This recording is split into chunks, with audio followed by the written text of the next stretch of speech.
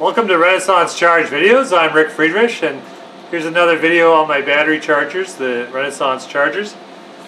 And so what we have here is a bank of 248 volt golf cart batteries that that were really impossible to deal with. So what happened was this customer never used them. They sat for about 4 years, maybe more, maybe 5 years, unused, and so they were really sulfated, about as bad as you can really find them. And because they were never charged, that posed another problem. So initially we tried it on the Rejuvenator, which we have going right now, and they didn't really come back. They were not responding. They were just, it was like going through marble. Yeah, it was pretty bad. So what we ended up doing was using a variety of our chargers, the 1AU charger, which really didn't work out very well for these size batteries, and then the 10 amp charger. But first we did the alarm chargers, so we're still working on some of these batteries that were actually shorted at one point and damaged, and they're posing a special problem there. But we ended up bringing them up enough to receive some kind of a charge. And what happens is you can't get through the sulfation. It's so thick and it prevents you from charging the plates. So you have to break that down. And so if there's still a little bit of surface area that you can reach in the plates, you can work with that. And so with this little alarm charger here, you can leave it sitting for months.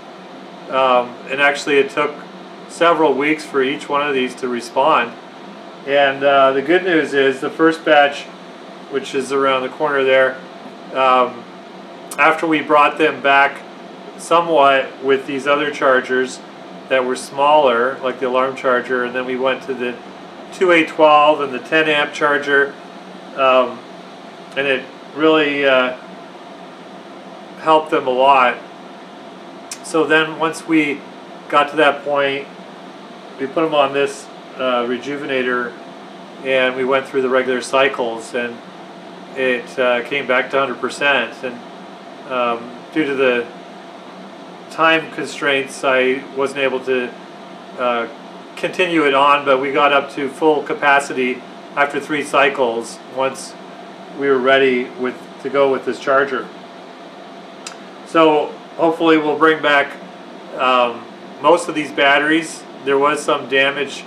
There was some kind of short on at least 5 of them, so they may not come back because they were internally damaged.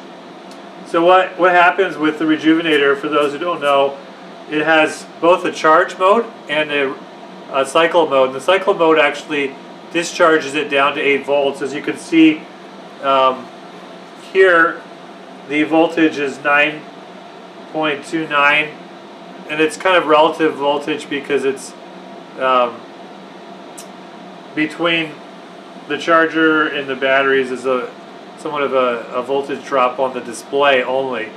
So it's not quite accurate in exact voltage on the extremes, the really high and the really low voltage. But anyways, what it does is it starts off by loading down the battery first in cycle mode, and then it will charge it back automatically, and it will measure how many amp hours, how many minutes it took to get to 10.5 volts on this 12 volt bank here. And then it will charge up like normal, and then it will load it down a second time, and it will measure the volts over time, and there's the resistance values depending on the settings 1, 2, 3, and 4 will determine the amp hours, the volts over amps over time gives you the amp hours. And they have to remember the C rate also. The C rate is the hourly rate. So in this case, if it was running 5 hours, then we have to consider the amp hour reading at 5 hours, not the 20 hours. So you have various C rates in your batteries to determine the capacity. So far, we brought these batteries back to the amp hour rating at the 5-hour, 6-hour rate of discharge, what the batteries are rated for. So that's really good news, because these would be junk to the owner who brought them to me. And I did this for free. I don't ever charge people to bring back their batteries. It's always something I do, not as a business. Never charged anybody ever for restoring their batteries. But anyway, so again, what this does is it cycles through load, charge, and it compares the one from the other, so that once it evens out. So that means once it, like say you had 200 amp hour on the battery on these golf carts, and then the next cycle it went through and it was like 201, it would stop at that point because it wouldn't be a significant gain. So we can still keep seeing gains on these cycles, but there's a point where you got to stop it because you need to use your batteries, and you just don't want to keep doing this forever. But anyway, I went through 3 cycles and I stopped it because I need to move on through the whole bank. There's 16 batteries here to work with, and so what I'm doing also is I'm logging it in my computer, and I've shown that in previous videos. I don't need to go over that, but there's a port here that goes to the computer, and I'm logging it so that I can show the customer, hey, the battery gave, well, in this case it was sitting at like 1 volt, the batteries, and they were not able to do anything even for a second. But we could see once I brought them up, the gains. You know, the worst case scenario I ever saw was 67,000% increase between cycle 1 and cycle 2, and so then it will just stop once it's determined that there's not a significant amp hour gain, and then the green light will come on, and it'll go through 1 charge to make sure the batteries are fully charged. So we did that with the first battery bank. We're going on to the second. So far we cycled it once and it gave promising, actually it's still, well, it's done reading its amp hour ratings right now because it's in the low discharge mode. So in other words, we go below 10.5 volts because we want to deeply discharge the batteries. We're not worried about, even if we wanted to go down to 0 with this battery charging technology, the batteries gain over time. They don't lose capacity with this technology. So we deeply discharge it, and we actually gain a lot of capacity in the lower and upper end throughout the whole battery range. So normally you don't use a battery in the really low range, like below 10.5 volts, but for electric vehicle, for a motor generator and such, you might want to use it lower than the typical inverter ranges that you would find. Normally a battery will just drop off at that 10.5 volt, 10 volt range, and there's no real capacity, but we can see the it's almost a linear discharge on the graphs over time. I mean, there's some various peaks, but it's pretty much, with this technology, you gain the capacity. You start with a higher voltage and you go down the line with higher capacity all the way down the line. So you can see a battery gain double the capacity if you consider all the way down to 0. Anyway, it was good news to see these batteries. At first I wasn't sure because I wasn't getting any response, and but I just really wanted to do this for the customer, and I think they'll be happy because that's a lot of money in these batteries.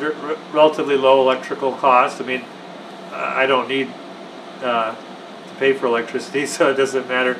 But at any rate, to do that normally maybe cost $1 of electricity to restore, $150 battery, and that's nice.